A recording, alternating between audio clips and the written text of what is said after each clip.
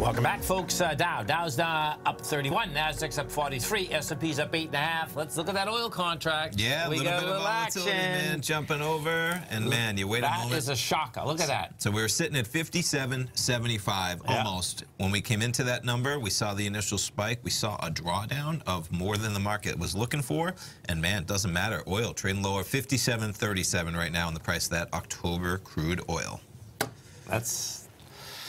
That says a lot. It sure does, man. That says a lot. No two ways about that. We'll see whether that high volume low is going to get hit. Let's go over to our man, Mr. Teddy Kekstadt, as we do each and every Wednesday. And if you want to know the currency market upside down, folks, every trading day, you can check out Teddy at forex-trading-unlock.com. That's forex-trading-unlock.com. Teddy Kekstadt, what's going on, brother? Oh, it's a beautiful day in Chicago. We actually have warm weather in September. It's a treat. Oh, that's good, man. Yeah, well, we'll try and send you some of our warm weather. We got plenty of warm weather, man. We'll send it your way. We were just looking at our weather, actually, and it says it's going to be a high of 85 degrees on Saturday, and we both said, I feel like that's going to be storms and clouds, because in Florida, we don't get highs at 85 unless in September we don't. But you got to enjoy I'm just glad you guys are in one piece. You guys survived the hurricane. Yeah, we're in the West Coast. Really lucky. All of Florida really lucky, man, in general. So thankfully, for sure. They get dicey, and all through September, we're keeping our fingers crossed, man. Totally. So, what are we looking at? Well, we can talk. We want to start talking about the UK first, or do you want to go to Asia first? Let's talk Brexit, man. We never get enough of Brexit. No, it's interesting. Let's go. What do we got going on? Okay, well, in the past couple days, now we know that Boris did the proroguing and what have you, and I've done some research, and there's a lot of rumblings about them trying to actually oust Boris Johnson. I don't know how they can do this. I'm not familiar with how Parliament does and doesn't work and English politics work, but over the past couple days, there's an initiative to find out how quickly they can have Boris Johnson removed as the Prime Minister. Yeah. If that was to occur, then we know that, well, obviously there's not going to be a Brexit deal come October 31st.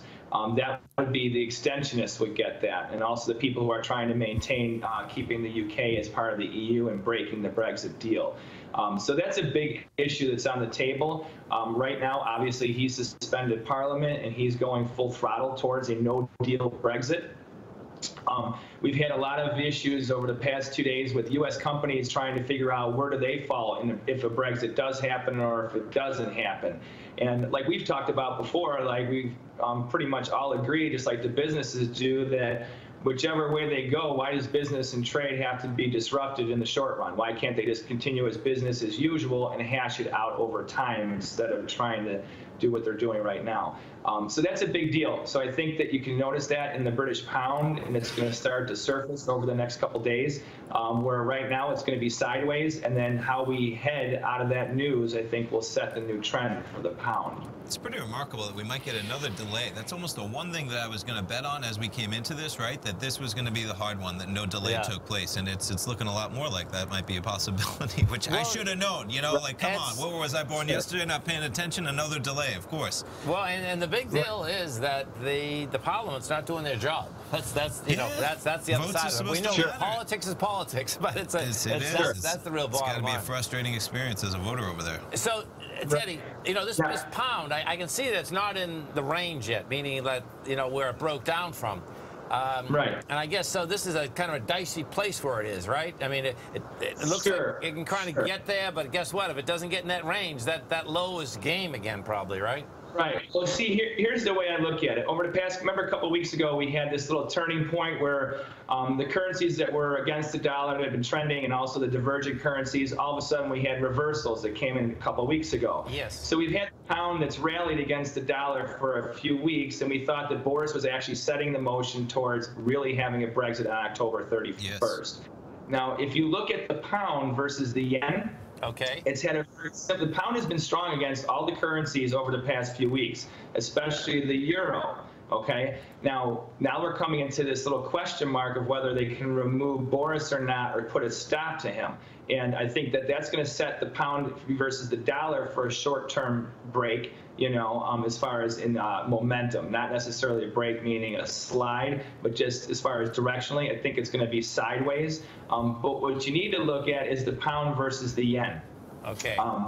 That looks like it's starting to run out of the gas, like it was a correction. Yeah. Now, here's the thing is, the pound has been strong against the yen, the Aussie's been strong against the yen, the dollar's been strong against the yen, and then so is also the Swiss. So now when you look at this, they're all starting to run out of gas. Now the yen had been in a strong trend against the dollar for months, just like the Swiss. It was the one divergent currency. Yes. And the past couple of weeks, it hasn't been.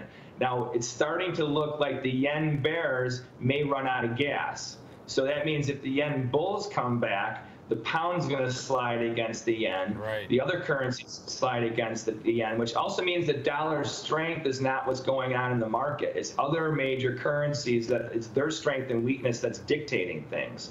And if that's the case, the pound's going nowhere. It's not going to be on a big break, and it's definitely not going to rally.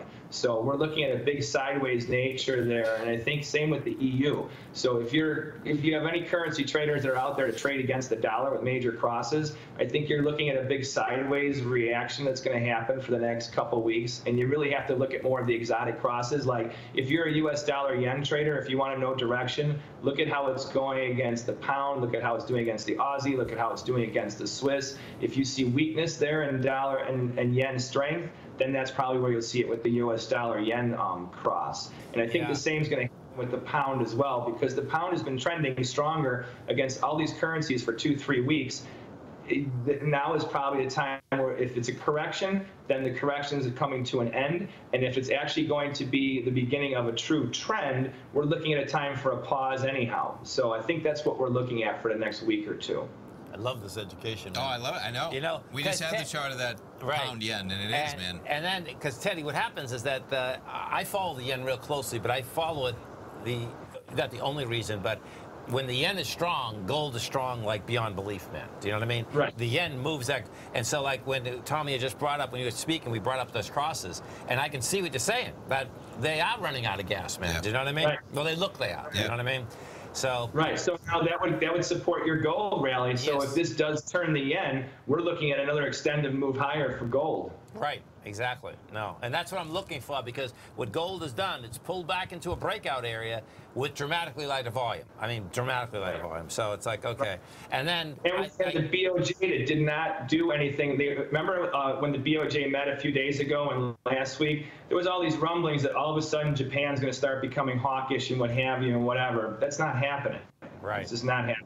Right. And I think that this is going to be, it's going to manifest itself for as far as where's flight to quality in the short run with the trade deals. I mean, I think that this little inflection point has occurred because the talks with China have been kind of positive, even though nothing's really resulted over the past couple of weeks. Yes. We're heading towards, you think we're going to talk. Yeah. Listen, we all know it's not going to happen either. Right. Totally. Listen, folks, you can check out Teddy every trading day at forex-trading-unlock.com. Teddy, you have a great week, safe week. We look forward to speaking to you next Wednesday. Thanks, guys. And tell your people to look at me tonight at 10 o'clock Chicago time on our homepage. We're going to be streaming times. Absolutely.